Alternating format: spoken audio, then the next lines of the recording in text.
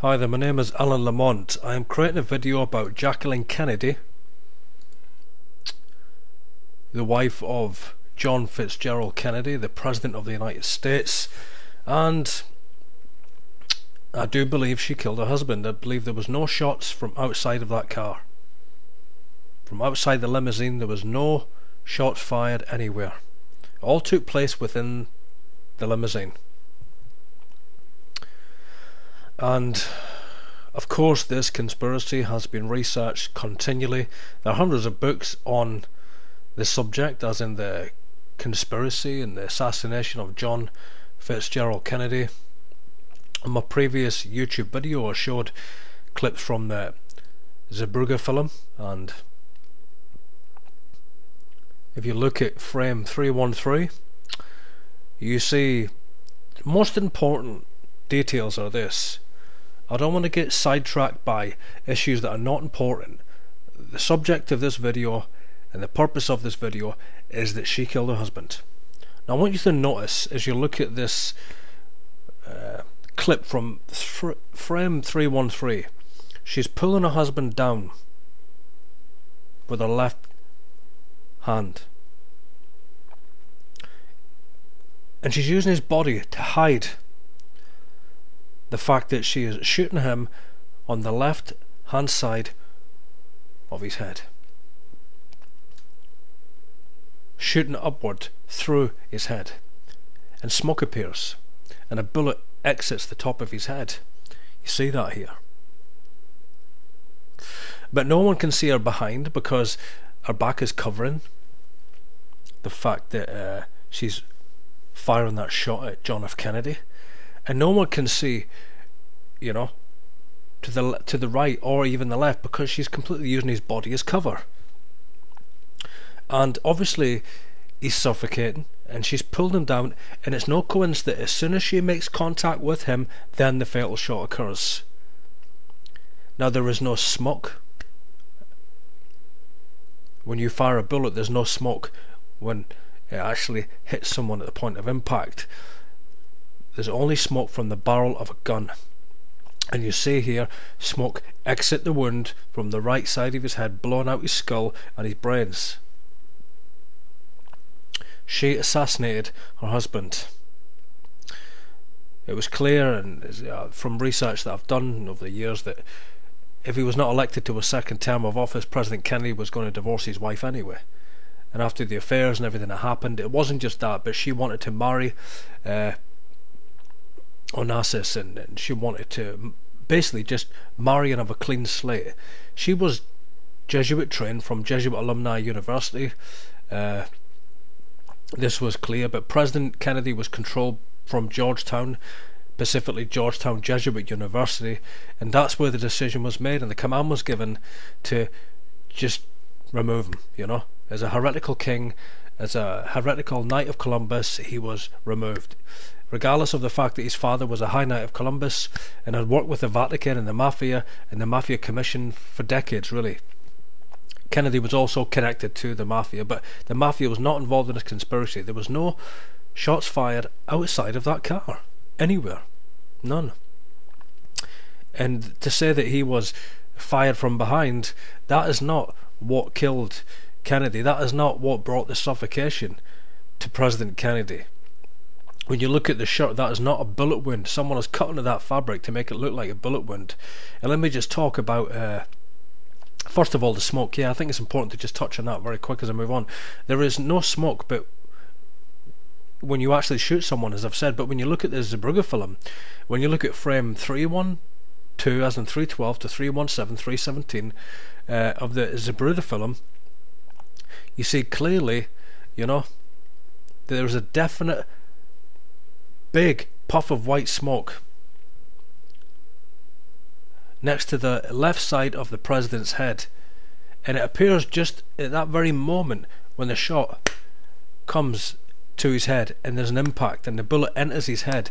You see the smoke appear instantly before the blood splatters, you know, out of his head. You see clearly the smoke there's an explosion of smoke around the head of John F. Kennedy. Now that only comes from the barrel of a gun. It does not come from a bullet upon impact. So it's evident very clearly that she was the one who pulled him down with her left hand, pulling John F. Kennedy to her and using his body as cover, and then firing the gun in the left hand side of John F. Kennedy's head, and then you see the white smoke appear, and then you see the blood come out, and then you see his brains come out of his skull as his skull is blown off. As I've said, if you look at the shirt, you see clearly the blood down the left hand side, not the right, not the front, the left hand side. Okay? Indicating that he was killed, and the fatal shot occurred from the left hand side of his body. You see that very clearly.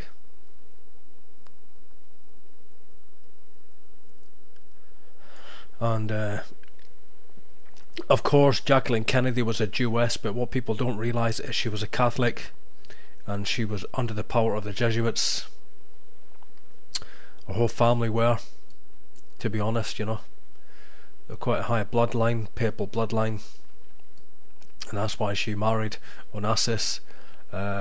But the actual gun itself was like a Derringer. It was a small gun, obviously, very easily concealed, one shot. It was actually a miniature cannon, had enough power in this little gun to blow anyone's skull off, really.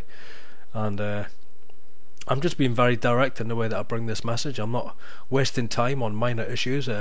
President Kennedy's skull was blown off by his wife, and you see very clearly when you look at this video, and I'll put the clip on again right now. If you look at that clip right now, you see clearly she is, as I've said, pulling him towards her with her left arm and pulling him down and firing him with her right hand, that fatal shot into his head. But then she actually hides the gun behind him. You know, that's what happened. She gets rid of the gun. She throws it behind John F. Kennedy after she delivers that fatal shot.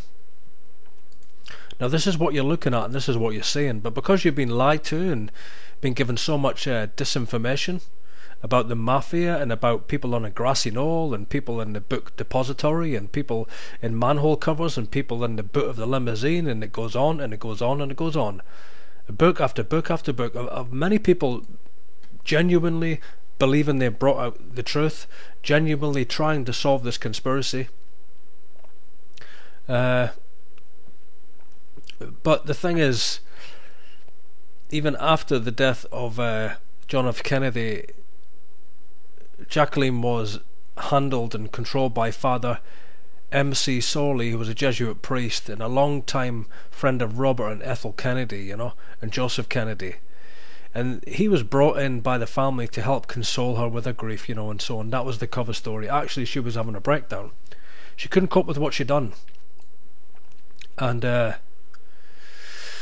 you know,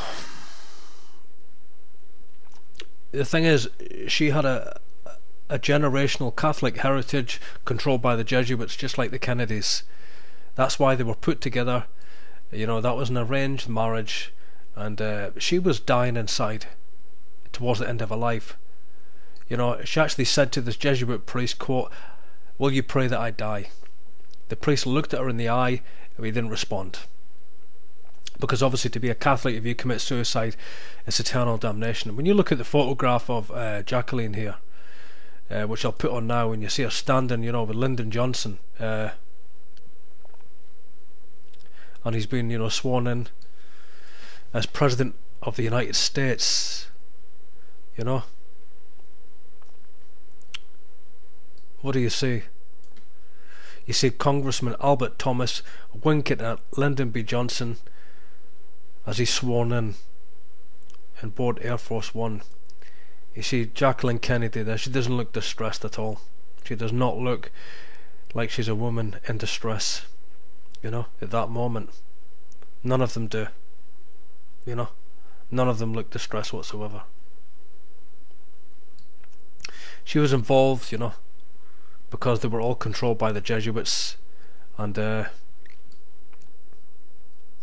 this is what I believe actually happened, you know, on that day. You know, and people ask the question, who's really behind the JFK killing? Well, of course, it was not the Illuminati. The Illuminati is just a front for the Jesuits. You know, it's the Jesuits of Rome, you know, that are the real controllers here, and they are the ones that brought about that assassination. Who would believe his wife fired the fatal shot? Even though when you look at this film, and just look again, just look at this 313 slide, just look at it again, what's happening? Just look.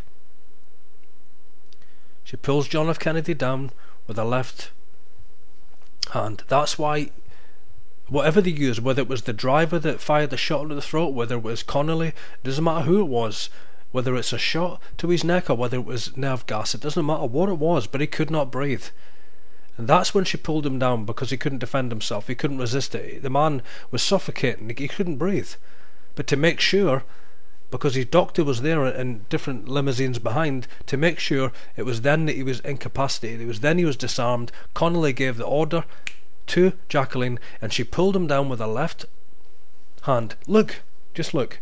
She pulls him down, fires the fatal shot. The smoke enters the right side of his skull, then the blood splatter comes out. Then she throws the gun behind him, then she throws herself onto the boot of the limousine, the presidential limousine. This is what you're seeing, and this is what happened on that day. You know, but because there's so much deception on the JFK assassination, it's a shocking way to look at this. I know many people will just reject this instantly. There's a part of me done that, actually, until I went deep into research on this. And you just can't deny what you're looking at. It's no coincidence that she moves towards him and pulls him down and fires that gun into his head. That's what you're looking at. You know, it was a left head wound, left side, not the right, not the back of the head, not the front. That shot was fired from the left hand side. It went through his head and exited on the right hand side of his skull, you know. So I mean, do your own research, look at these frames, but just understand that this evidence now is undeniable. You know, open your eyes and look at the truth. Look at what you're looking at.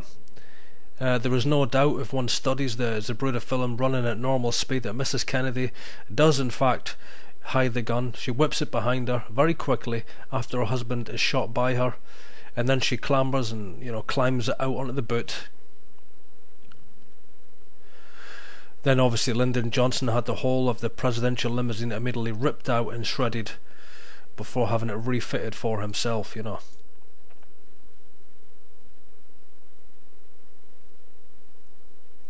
I mean, look at her actions, they're very clear. Look at what she's doing. I'm just going to go through it again, then I'm going to close. I'm not going to cover this again. Look at her actions. Pulls him in, fires the shot, throws the gun behind him, out onto the back of the limousine. She fired that fatal shot. It killed him.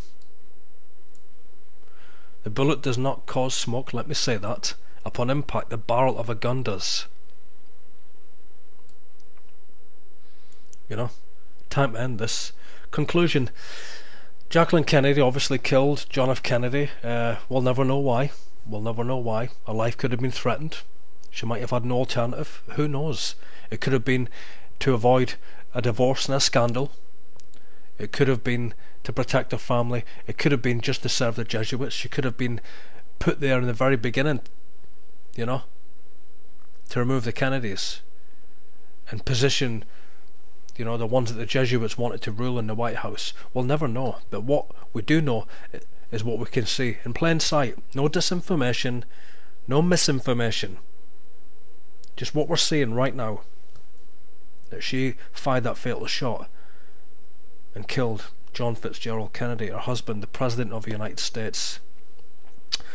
My name's Alan Lamont. Thanks for listening as always. All roads lead to Rome.